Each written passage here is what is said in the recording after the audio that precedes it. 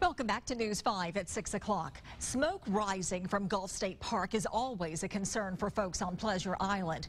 The park will be on fire tomorrow if weather conditions hold. It's a controlled burn to keep future flames from getting out of control. News 5's Debbie Williams has that story on the Baldwin County beat. Fire has not been a friend to Gulf State Park in the past. A wildfire in 2011 scorched almost 1,000 acres. See that tree line? Right.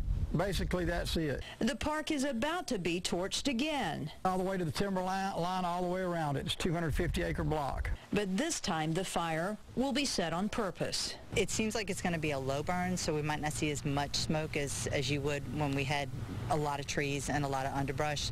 This is just to keep the area down that's already starting to grow. That section is just east of Powerline Road, and while not a lot of people visit the area, the park's trail system runs right through it. It's all the backcountry trails. If you're coming from Orange Beach, we have Rattlesnake Ridge. Anything coming from the Sportsplex. The main trail that comes off of Park Road 2 is called the Gulf Oak Ridge, and that one will be closed.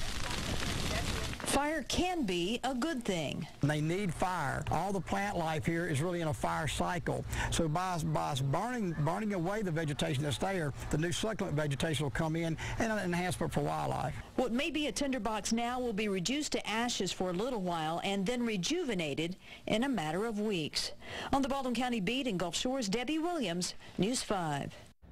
Now, there's a possibility the controlled burn will be canceled. A final decision will be made first thing tomorrow morning.